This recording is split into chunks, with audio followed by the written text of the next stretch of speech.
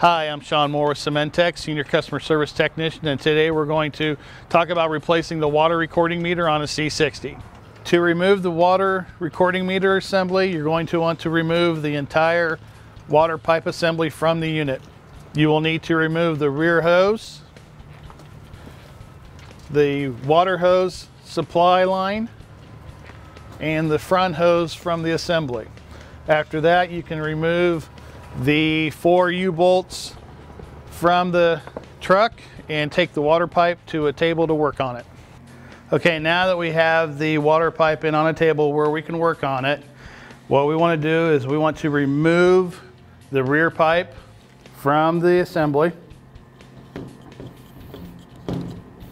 which will allow us to remove the meter from the front pipe assembly.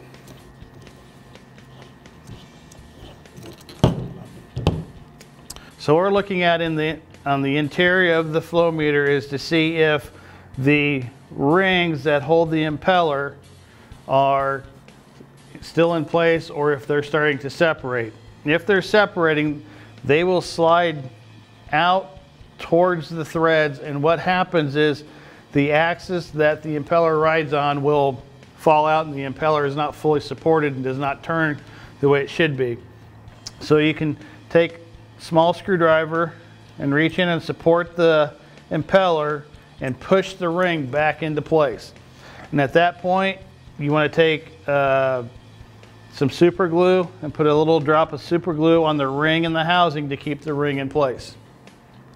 If everything is intact and the water meter is not recording properly, take a small screwdriver and see if the impeller is turning freely. If the impeller is turning freely, then we know that the mechanical portion of the valve is working properly and the electronic version needs to be replaced.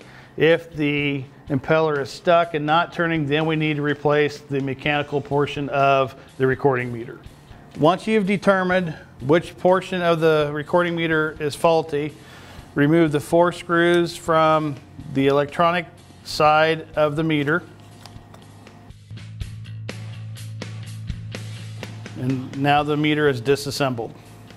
When reassembling the recording meter to the water pipe assembly, make sure that you install the mechanical portion of the recording meter in the proper direction. There is a directional arrow on the top of one of the outlets, and you want to make sure that you always have that pointed towards the rear of the unit. Put fresh Teflon tape on your fittings. Screw the housing on until it's tight. Do not over tighten the fittings into the housings. This will damage the recording meter housing, and the recording meter will fail prematurely.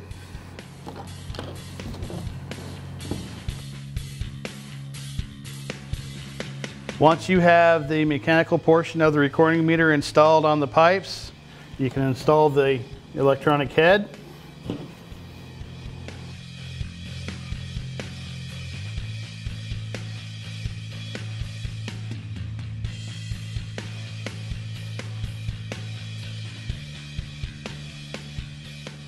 Now the water pipe assembly is ready to be reinstalled on the unit.